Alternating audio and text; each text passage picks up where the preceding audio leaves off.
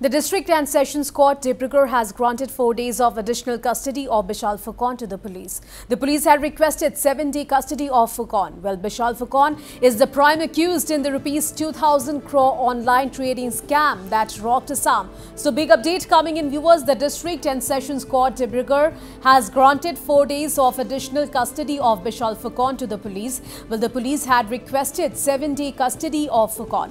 Well, Bishal Phukan is the prime accused in the rupees 2,000 crore online trading scam that rocked Assam.